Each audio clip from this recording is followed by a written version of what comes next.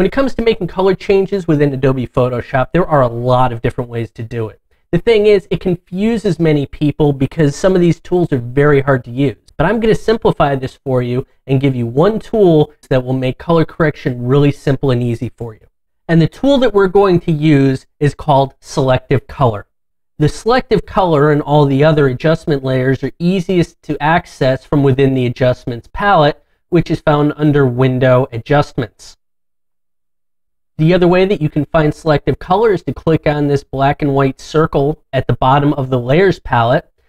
And when you do that, you can find Selective Color at the very bottom, which you can't see because it actually runs off the bottom of my screen right now. And the third way you can access the exact same adjustment layer is under Layer, New Adjustment Layer, Selective Color. Now each of these three options will give you the same exact adjustment layer. However, there is one more way that you can access Selective Color, and that's going Image Adjustments, Selective Color. However, I don't recommend that you actually use this one because this one is destructive. Once you use this way to make changes to the image, it is permanent and you will not be able to make changes at a later point in time. I strongly recommend you use one of the other three ways I just showed you because those will allow you to make changes after the fact and work in a non-destructive workflow.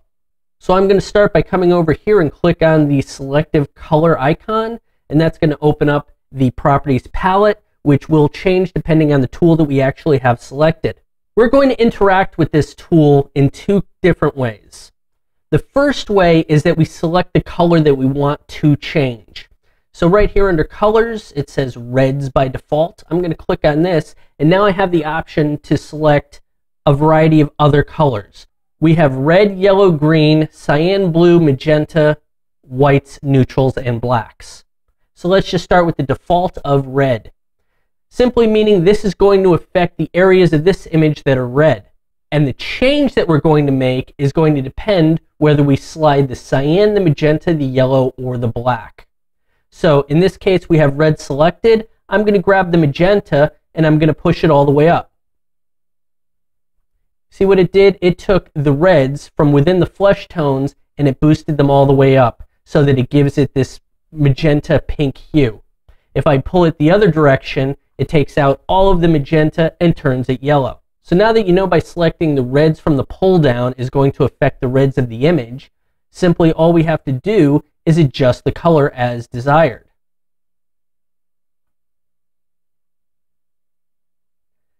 Now you see that change I just made? So without the need to create any extra masks, I simply selected the reds and made the adjustment.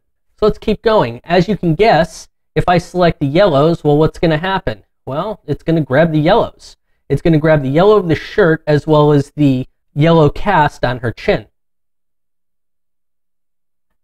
If we select the greens,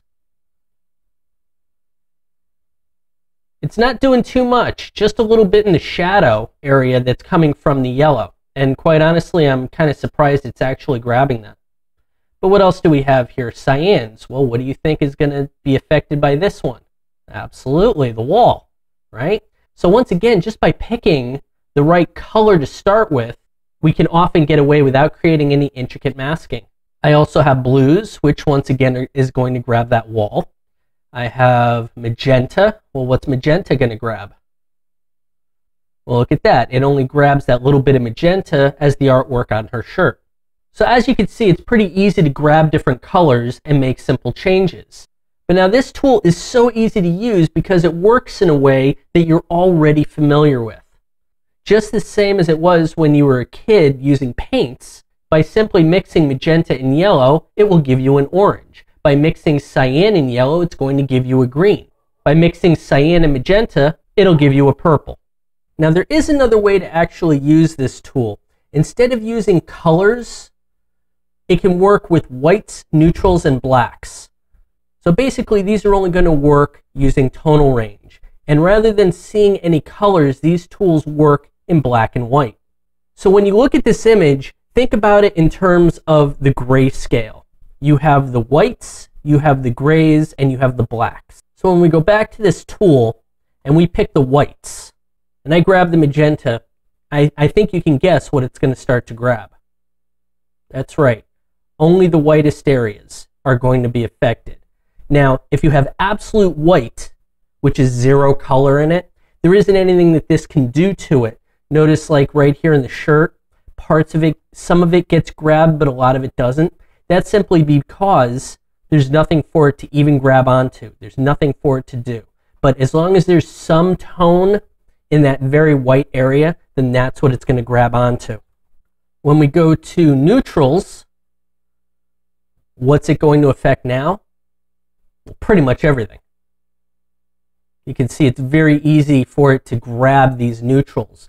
And so when combined with more advanced masking techniques, it's often easier to grab colors based off of the tonal range of neutrals as opposed to dealing with colors that may or may not be grabbing things that we do and do not want. And then the last one is blacks, and as you can guess, this is going to affect just the blacks. Now for me personally, this is my favorite tool of them all. I absolutely love the way that I can grab individual colors and I don't have to make a big production about it. Now there are definitely more skills and techniques involved with using this tool, and I do teach about it in my Photoshop Basic 1 course. And if you want to get good at Photoshop, you're going to have to learn how to master tools just like this one that are going to make you a better photo retoucher.